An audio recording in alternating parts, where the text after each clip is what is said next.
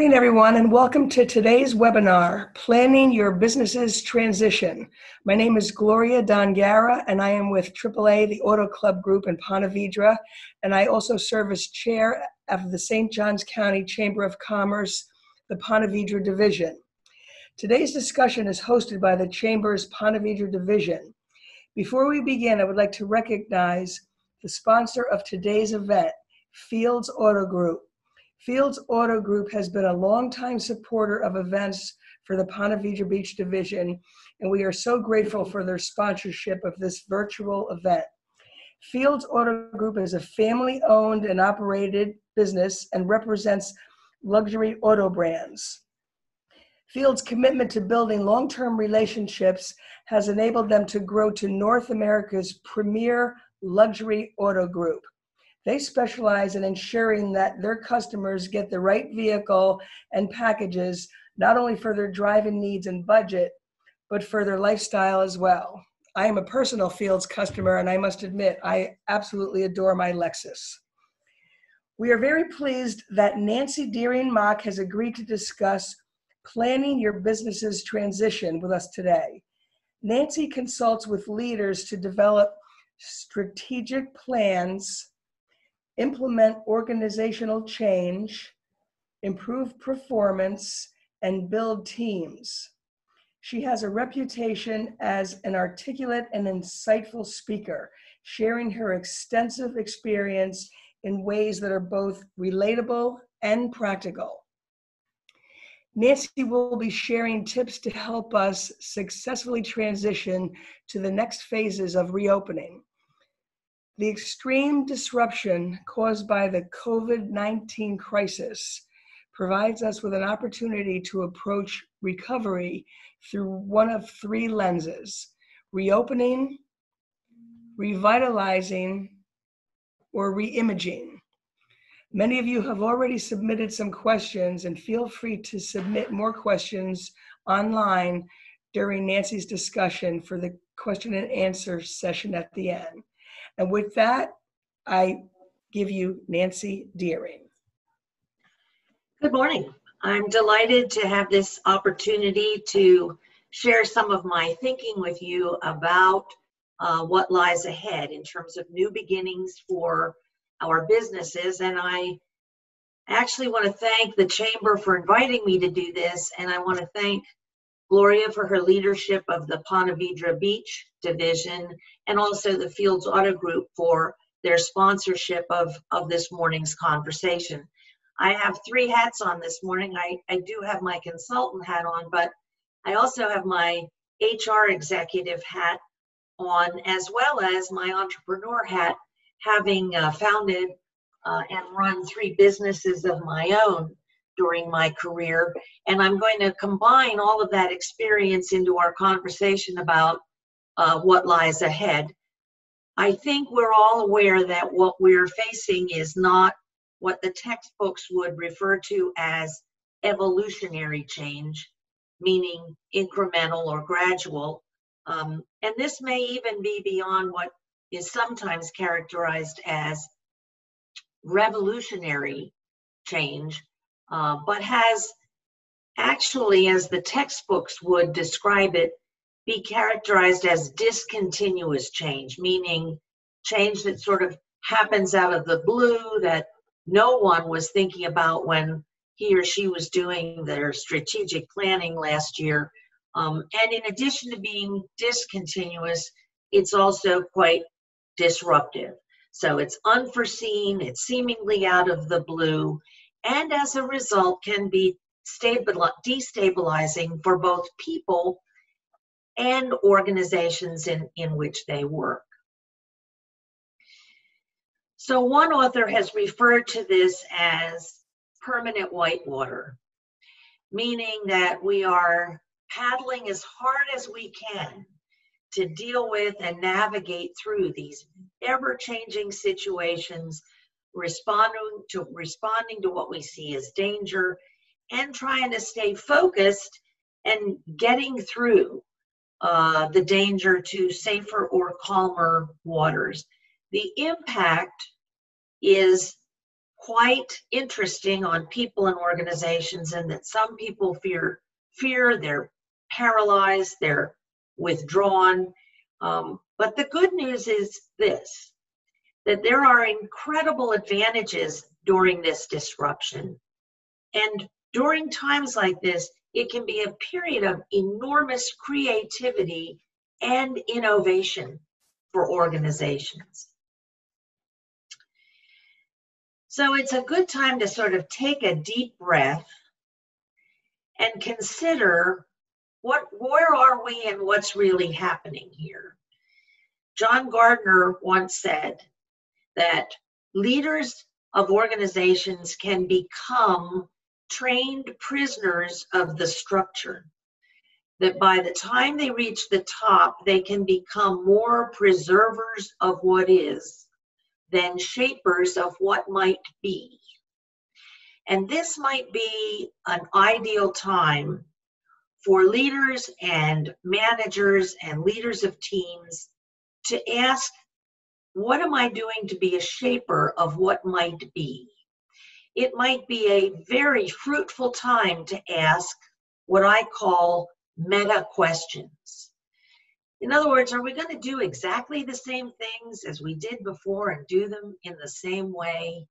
That's doubtful. Are we going to be doing exactly the same things but maybe in a different or new way? That's probable. But even larger questions might be, are we going to do the same things but maybe have a different business model, a different pricing strategy, a different marketing strategy? And those are what I call the what if questions. Or even larger questions, could we overhaul what we do? Could we overhaul the services we provide, or even the processes that we use to add value for our customers?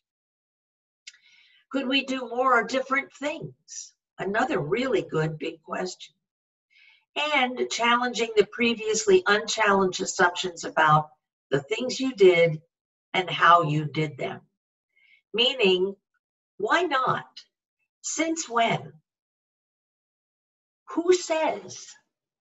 What if? Asking those bigger questions really challenge how we did things in the past to have some real breakthrough thinking in terms of where we're headed. And this might be in doing things like virtual client meetings. It might be revamped marketing. It might be the use of e-commerce.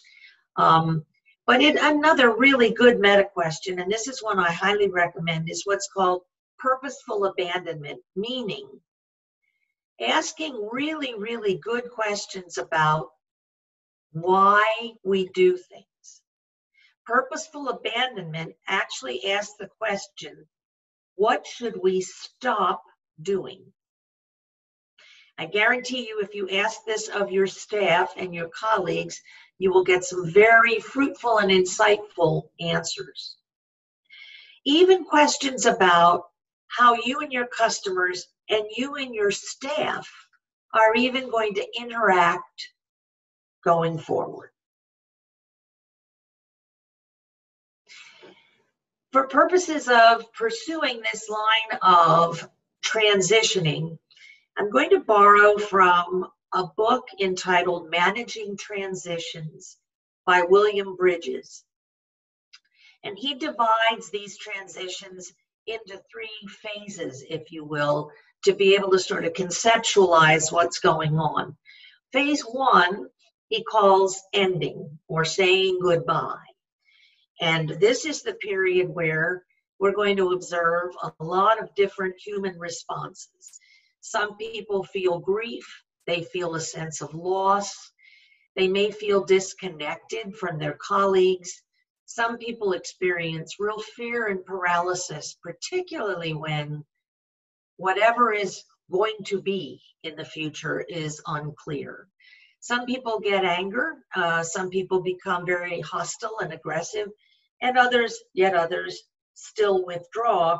The real key for leaders, I think, during this phase one is really to harness the energy and the latent optimism that resides within any group to really tap into that energy and try to redirect any unproductive responses that you see and really direct people into using what I believe is really the enormous potential for human imagination and human creativity during this time.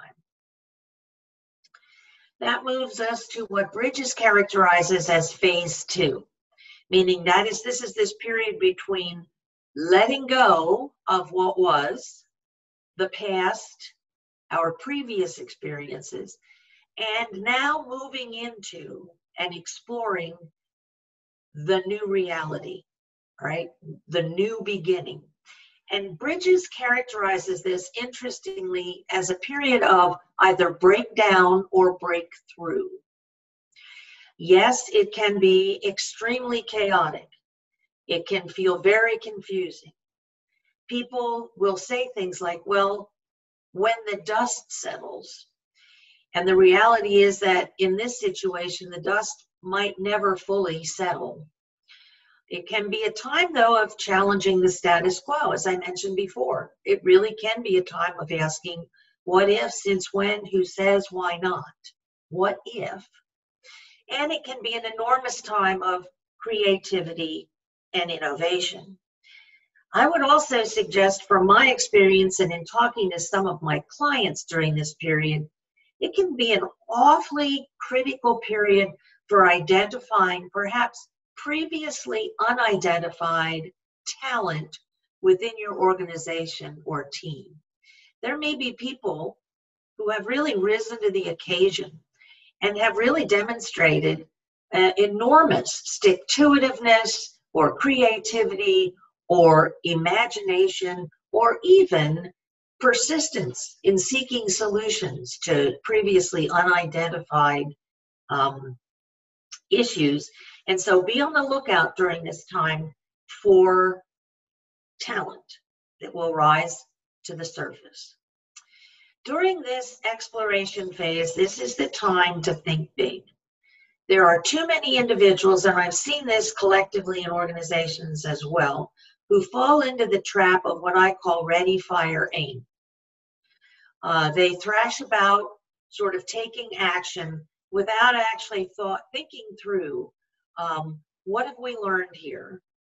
What do we see? And what is appropriate for us to do about it? For example, how have our customers changed? How have their needs changed? How are they communicating differently? And what does that mean for us? It may require some real adaptation of products and services in order to meet those changing customer needs and expectations. How has our delivery system changed? Are we meeting less in person and more virtually? And what does that signal in terms of the building of capacity in the new realities? What are the new opportunities for new products and services? Meaning, what are people saying they need and want that no one else seems to be providing? Is there an opportunity for us to fill that void or that niche? What new relationships have formed? Now we're working with people we may not have previously worked with, and which of those actually show promise for future opportunities and partnerships going forward? So we're asking these larger questions, including what should we stop doing, before launching into the new beginnings, the new realities. And I guess, again, I will emphasize that if you ask any one of these questions to your staff, I guarantee you're going to have some very, very useful insights for moving forward.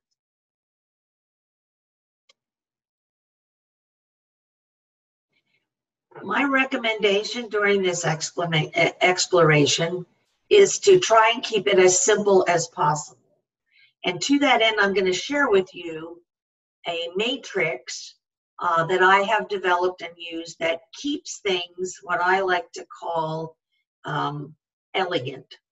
And it looks at simply 6 aspects or components of any enterprise, and then takes a look at what do we need to think about in preparation of our people for what we understand about the new beginnings. What is it that people are going to have to learn? How are they going to have to adapt? How do we reorganize the ways in which people work in order to meet the challenges of the new beginnings? What are we going to do about products and services? Are we going to diversify? Are we going to add new products? Are we going to change some of the products or services that we currently offer? Performance means, how are we going to measure how we're doing? How do we measure our success? Is it in new clients? Is it in revenue of some sort? Is it on quickness and how quickly we get some of the new products and services to market? And processes as well. This is an absolute ideal time to streamline your processes. I'll bet it has occurred to most of you at this point that in the past, you had a lot of processes where there were needless steps or steps that simply didn't add value, and that we can eliminate those steps in the future in order to be more productive. Finances as well. This is a really good time to do a check in terms of the finances, how you're keeping track of things, how you're going to manage, especially going forward in terms of capitalization, etc. And the last, which is often overlooked, is communication, and that is, how are we going to stay connected to each other and to our clients and customers and to our partners during this coming new beginning? We have to share and interact with our staff and clients and potential clients in new and consistent ways. And I would suggest that this is a perfect time to sort of sketch in what you know about your business during this transition time. I wouldn't think much further out than 30, 60, or 90 days at this point, because I really think within the next 60 days, there will be incredible learning that will impact our planning for the months beyond that. But a very simple way to do this is simply use a matrix, fill in those 6 components, look at the next 30 and 60 days, and then with your staff, actually start to fill in the blanks, seek input from people, and then hold people accountable for the tasks that you actually delegate to them. Put names, put dates, and then follow up. I would also tell you that part of the real usefulness of a plan like this is that it can be done and redone almost weekly. You can update it as you learn, add new tasks, remove others, and so you're really sort of, as one of the books that I like to refer to, written by Robert Quinn, is building the bridge as you walk across it. And so that's what these models allow us to do. This next recommendation I'm going to make is from a book entitled Business Model Generation. And it's one that I highly recommend, even in times of less disruption than we currently face. But it too is very elegant. And you can see it has, you take a look at your business from the standpoint of your customers, your value proposition, etc. And it's very elegant because you can actually enlist your staff in helping you fill in these blocks. And as the next slide will show, there are actually a series of questions that go within each of these components of this business model. And I've only actually shown a few, but just to give you an example, that you would start, for example, with your customer segments. That's why it's labeled number 1. In other words, for whom are we creating value? And really, who are our most important customers in what we do? But then that's followed by the value proposition, and that is, what value do we really deliver to our customers? And are we meeting their needs? And do they have new and emerging needs that we need to be aware of? Then that goes to channels, and that is really your methods for reaching your customers. How are we doing that? How are we doing it now? Which ones work best? But some real opportunity for taking a look at, do we have new and additional ways of reaching our customers? The relationships is next, then followed by revenue streams, a real good time to say, have we really pushed ourselves far enough in looking for potential sources of revenue, followed then by the resources necessary to do it, the activities necessary to meet your value proposition, the partners you need to do it, and then the cost structure in terms of pricing, et cetera, that you need to pursue it.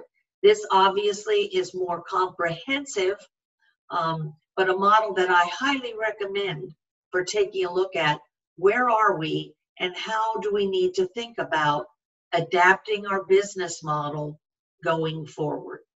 I would stress again the importance of using this as the basis of conversation with either your senior staff or with your team going forward.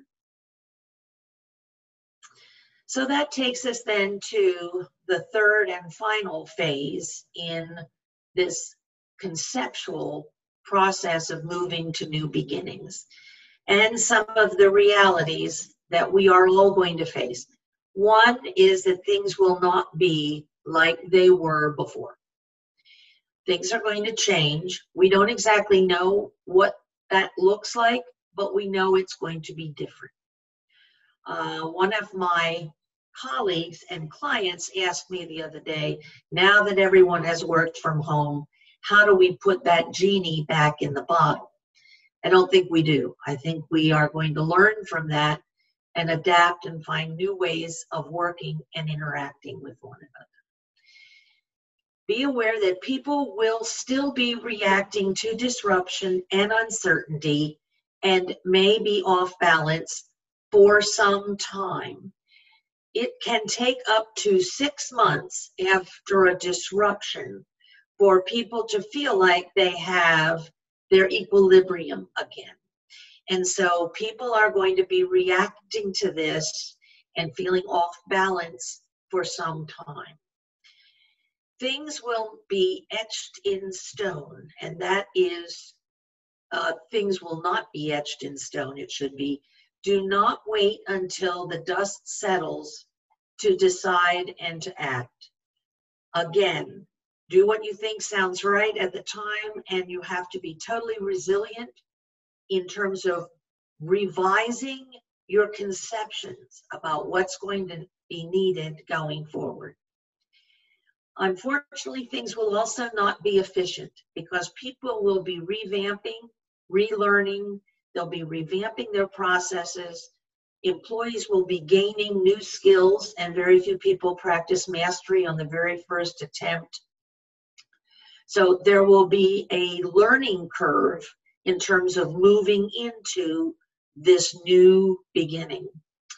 And I think employees should look to their leaders, and they will, to provide vision and guidance and support through the new beginnings. There will be a period of disillusionment as people move to new beginnings and they discover that the old learnings and the old ways of doing things in which they may have taken comfort in the past may no longer serve them well. And there may be some disillusionment. People may become de-energized. So there's going to be a role of a leader, not just in providing the vision, but this whole notion of guidance and support is critical. I call it reduce the depth of the dip, meaning as people become disillusioned and they realize, oh, wow, this is going to be harder than I thought it was going to be, that the leaders need to provide that support to get people to whatever the new realities are. So this is in my opinion, an absolutely perfect time to take a deep breath, to ask some of those bigger questions, and to begin that process of guiding people to the new beginnings, the new realities. And now I think we're going to move to questions and answers. Okay, if anyone has any questions, put them in the chat box. All right, Nancy, I have a question for you. Okay. How do I respond to so many different reactions among my team members? Some seem so withdrawn and lost, while others are hyper and even hostile. Yeah, yeah, that's true. This is a period of seeing the extremes in human reaction to these kinds of things. I know sounds trite, but it first requires real patience, I think, on the parts of leaders, because we have a tendency sometimes to be, in our frustration, judgmental about how people are reacting. And many times it's just a normal human response to what people are feeling. And I think leaders need to have that patience, but they need to couple that with frequent and concise and very consistent communication. Here is where we're going. These are my expectations. And then holding people accountable for those. In other words, the fact that somehow people are fearful is not necessarily a real good excuse for letting someone off the hook for actually holding up their end of the bargain. It's knowing your people, and it's communicating, and then it's holding people accountable. Very good. Here's a good one for you. How do I deal with resistance to change? I have several staff members who believe that everything should stay the same as it was. Yeah, that would be comfortable, wouldn't it? I think sometimes when we see fear of change, we have a tendency to chalk it up to people being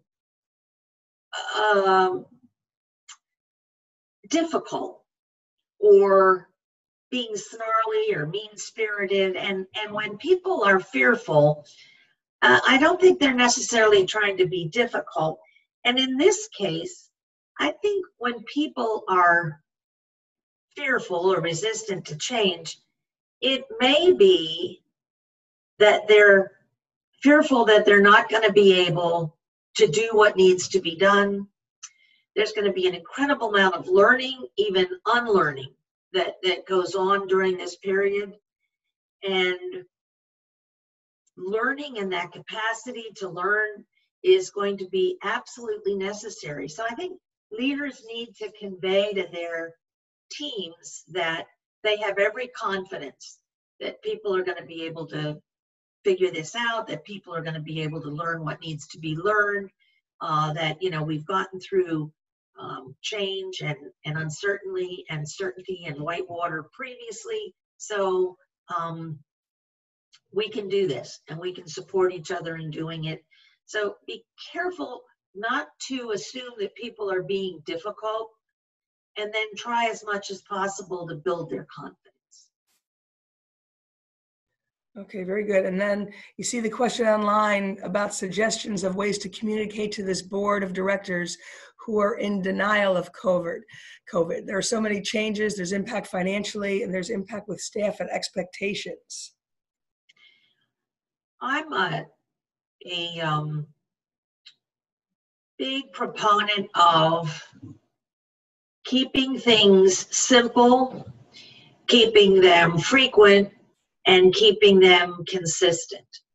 People are really overwhelmed with information right now, and so much of it is conflicting, that understanding, what is the purpose of your communication, and then in bullet form, outlining the implications for whomever your audience is. In the case of a board, I saw that question come by.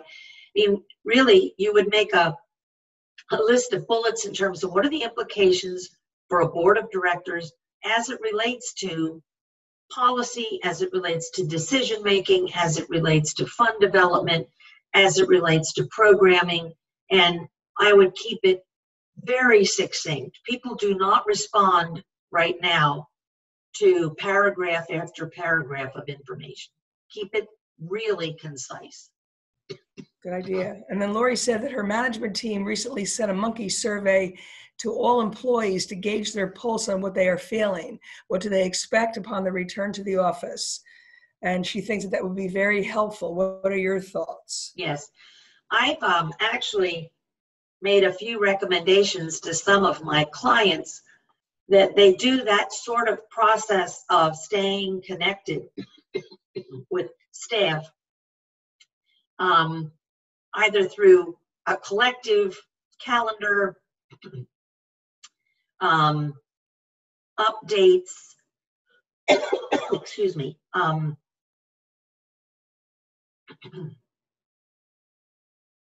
going to have to get a drink of water. I apologize. Hold on one second.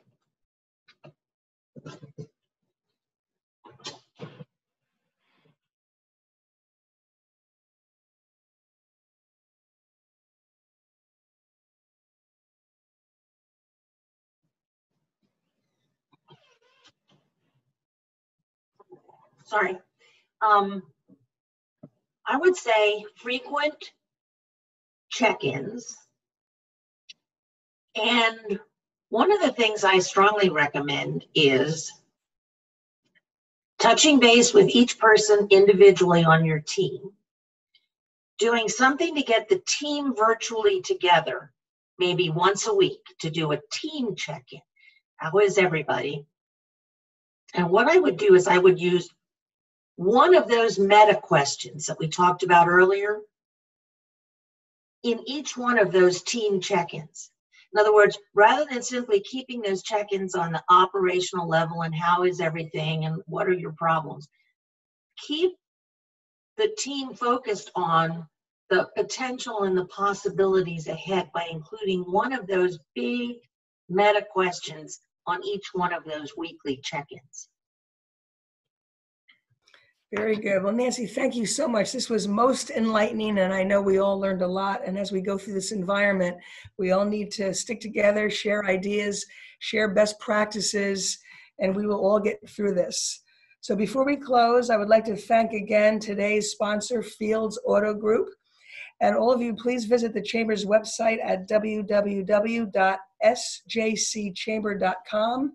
Follow us on Facebook, LinkedIn, Twitter, and Instagram for all the information and resources you need to assist you into this recovery. The Chamber has been doing a fantastic job communicating. Yeah, you sure have. Today's discussion was recorded, and the recording will be uploaded to the Chamber's website for playback.